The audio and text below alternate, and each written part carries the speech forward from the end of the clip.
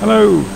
So today we are in the Black Square Caravan, the Analogue Caravan in Microsoft Flight Simulator, and we're going to have a play with doing an approach into an airfield using ILS. So I've already got the nav radio tuned in to the ILS frequency, I've already got the course programmed in, but we're going to have some fun with the weather. So we've got a clear sky at the moment in Flight Simulator, we've got clear skies set, but what we're going to do is go and click on this cloud, we're going to pull the base down to the ground, and you'll see at the moment on a clear sky all it really does is makes the clouds have zero coverage. We're going to do that. And we're now going to have some fun. So we can't see anything anymore. And if we get inside the aircraft, we've got no GPS either. Yeah, but we have got the nav radio is tuned into the ILS frequency 108.50. So the distance measuring equipment is doing its job. The autopilot is on. It's flying us on heading mode, flying about 25 degrees, and we have an altitude of 3,200 feet. The ground level of the airfield is 1,200 feet, so we have 2,000 feet over the ground. Okay? So we are flying away from the airfield. We are still above, even though we are flying away from the airfield, we are still above the glide slope. Here comes the glide slope. So we're about to pass through the altitude at which we should be at this distance from the airfield. Okay? So the first thing we're going to do before we even think about turning around is slow down. And we're going to get the aeroplane trimmed out. So this is going to be a bit of an explanation of what we are seeing on these instruments on the way in.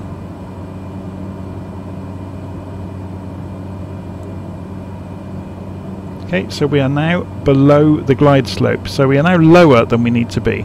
The reason you come in from below the glide slope normally when we turn back around is in order to capture it. If we were using approach mode, you have to approach the glide slope from underneath it.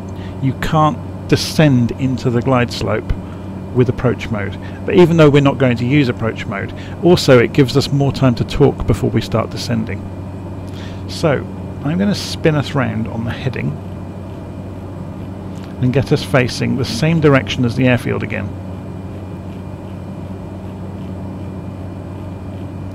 So we're looking for 205 degrees.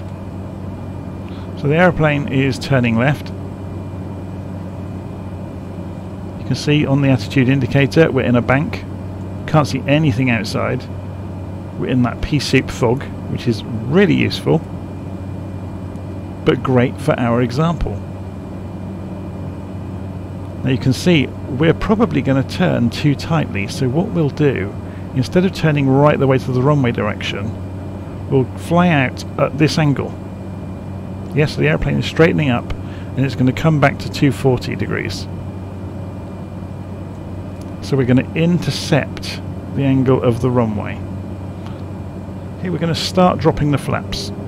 We're right on the limit of the flaps at the moment, but obviously once we drop them, the amount of power won't hold us at 120 knots. We will actually slow down, which is good. You can see the glide slope has started to move, and the course deviation indicator has started to slide in.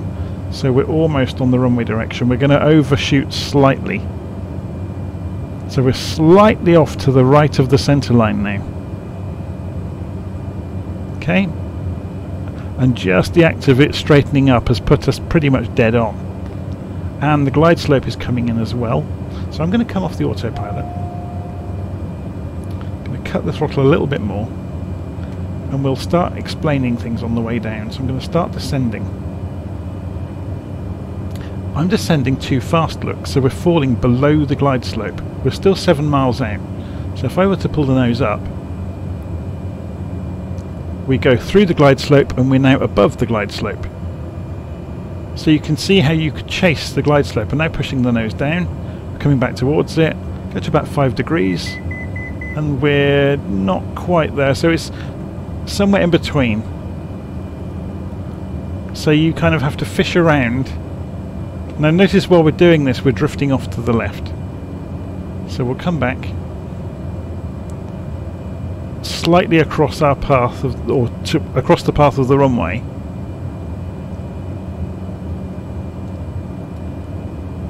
We can't see anything outside yet.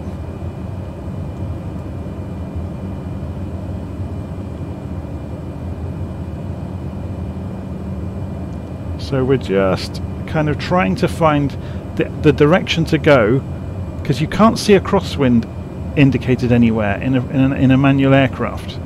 You know, the airliners get all kinds of clever tricks with being able to see the wind direction. We don't get that. So we're just straightening up, we're fiddling with the elevators a bit to try and get us back on the glide slope. We're now at 4.5 miles out. We're doing 110 knots, so I'm going to cut the throttle. I'm going to go for more flaps. That's going to affect our vertical speed. That's going to push us higher above the glide slope. But I'm really using those flaps to control our speed more than anything.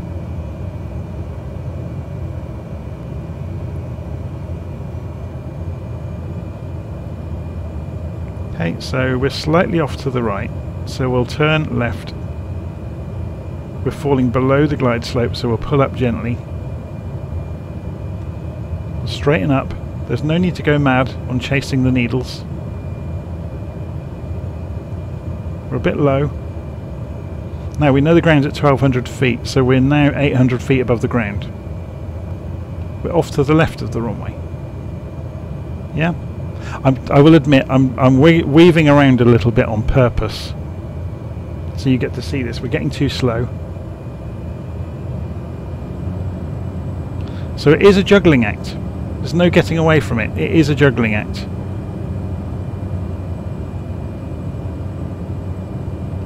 So there we go. We're coming down onto the correct direction and the correct glide slope position. We're going above it again. Look, as we picked up speed, we gained lift. So it is a juggling act. We're now off to the right.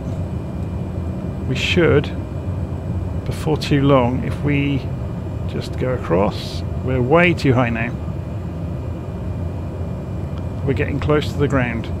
That's why the needles are moving around so rapidly.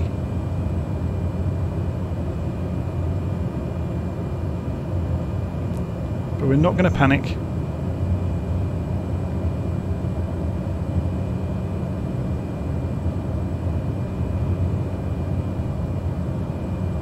And we can look out. And we get to a decision height. If we don't see the ground before too long, we'll have to give up on this. We're off to the left, so we'll fly slightly right, and there's the runway. So normally you would get to a decision height of a couple of 100 feet, and if you can't see anything, you would go around, or you would divert to a completely different airfield. But the main thing to do is, as you get closer, the needles will move faster. So the main thing is just not to panic. And we're down.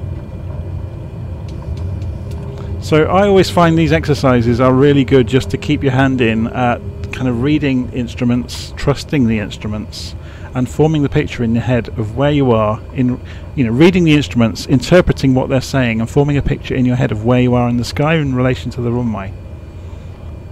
Obviously, as you get closer, the needles move a lot faster. So, I mean, it's more difficult to actually talk your way through it while you're doing it than to just do it. Obviously, if you've got all of your concentration on doing it, you can do it a lot more accurately.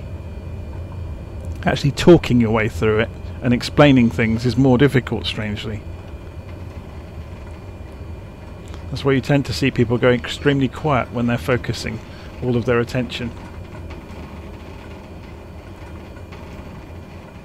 Okay, that's all I wanted to cover this evening.